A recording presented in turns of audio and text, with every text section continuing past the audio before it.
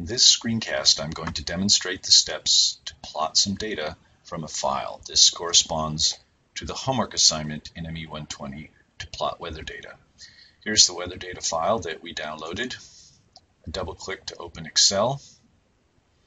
First column is date time, and if we expand the column width, we'll see that it contains the date format and time in hours, minutes. The second column rather is the relative time. That's relative to midnight.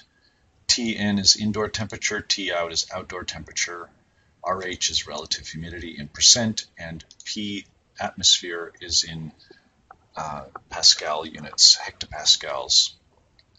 The assignment is to plot Tout versus Trel, and also the difference between Tout and Tin versus Trel. So we'll start with the first one, which is to plot Tout. Now we notice that the data file has many rows, 288 to be exact, and in order to work more conveniently with this, we're going to take advantage of Excel's ability to split the screen. Microsoft has a habit of changing their interface with every revision, so the new version, at least the one I'm using right here, requires you to go to View and click this split function here. If I do that, I will split the screen 4 ways. I just want to split the screen 2 ways. So I'm just going to come in here at an arbitrary row, select the entire row, click split, and now I have a splitter that I can drag, and it allows me to scroll the bottom half of the screen and the top half of the screen independently.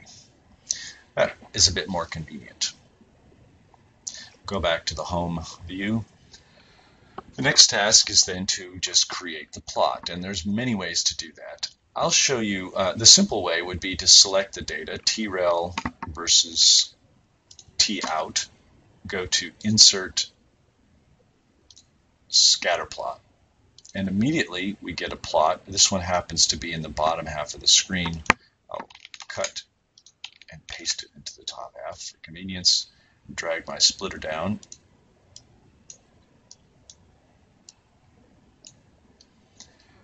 This gives us Trel in the first column and Tin and Tout. I can simply delete the Tin column, so I select this blue curve. I happen to, when I hover over it, I see that it's called Tin, and we don't want that. We just want Tout. I can simply delete it, and that takes care of that. A few more steps are necessary here to clean this up. We've got a legend which really doesn't help us. I'm going to delete that, and a title which really doesn't help us.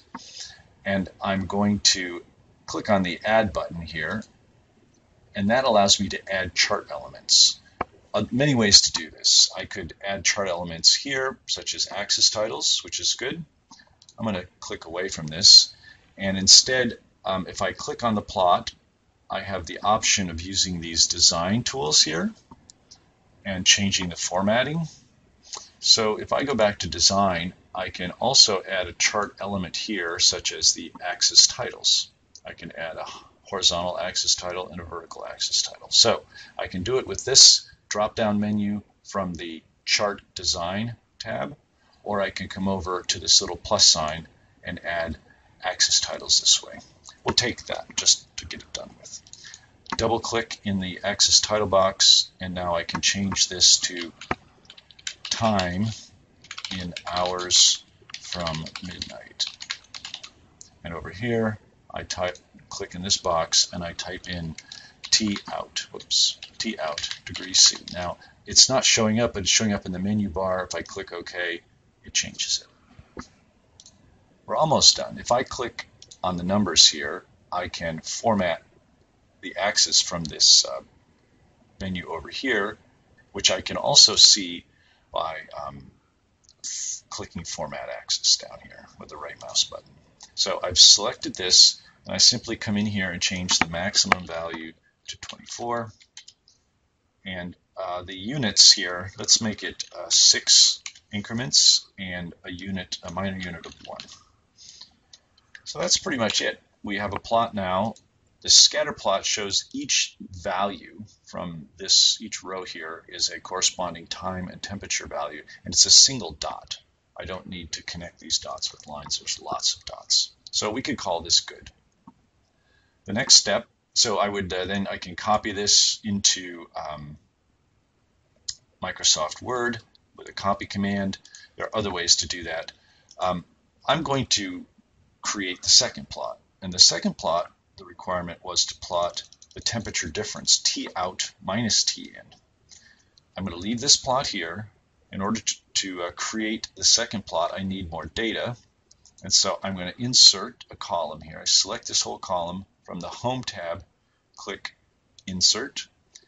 Now I can type in at the header T out minus T in, 3C. This is simply a label. And now I put in a formula equals T out minus T in. Now I want to repeat this formula through the entire range of the column here. I can do this a couple ways. I could grab a hold of this and drag it down, or I could simply say click here and then hold down the Shift key. Shift click allows me to extend the selection, and then come over to the fill down, and that takes the formula in the first cell and fills it into the rest of the selection. You can fill across, fill down. So I now have data, and I want to plot TREL versus T in, T out. So I'll be lazy again and select the whole thing, click Insert Scatter Plot, and that will generate a plot of all the columns, and I just delete the ones I don't want. Another way to do that is to, and I'm going to work with the bottom half here just to have some space. Another way to do that is to simply say I've got an empty chart. So I'm not selecting any cells. I'm out in the middle of an empty cell here, and I just insert a scatter plot. Now this scatter plot is empty. It's just an alternative way to go.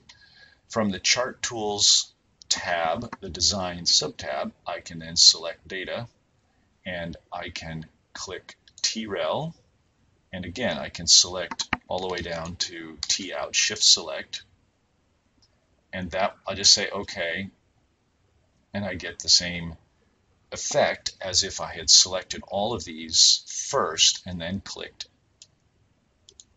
Insert Chart. So I'm just going to delete the ones I don't want, and we're left with the temperature difference T out minus T in. There's some noise here due to the variations in indoor and outdoor temperature, but this is actually reasonable data. So we have to repeat our steps to add chart axes. Click here. Add axes titles, and I will add here time since midnight in hours, and here I'm going to add T out minus T in, 3C. And we've got a little bit of a problem here in that our axis goes through 0. So we could fix that. The first thing we want to do though is change the range of the data. In other words, the range of the axis from 0 to just 24, as we did before. So we have Format Axis. If we click over here on the data, so there's fill types, shapes for the individual elements, alignment questions. But over here, we can click and expand axis options. We set our maximum once again to 24, our major tick marks to 6, and our minor tick marks to 1. And then we can change where this axis crosses. That's the next step. So vertical axis crosses automatically. So the vertical axis is this T out minus T in, it crosses at 0. We want to not change where the vertical axis crosses, we want to change where the horizontal axis crosses. So to do that, I first need to select the vertical axis and then find the crossing of the horizontal axis. So I'm going to have it cross at, let's say, -5. So this allows us to keep the labels far away from the data, and we have a little misalignment here. I'm going to set the minimum at -5, and our maximum, we should go to 12. Our major and minor units, maybe 2 and 0.5. We're not showing axis at the minor units, so it's not a problem. So this is pretty much our plot. We can change the color of the symbols and whatnot and the types, but at this point, let's call this good. We should certainly, we've been working in this CSV format. We should certainly save this as an Excel document in our current folder and change from CSV type to Excel workbook. Now it's in Excel format and I hit save. So that's it.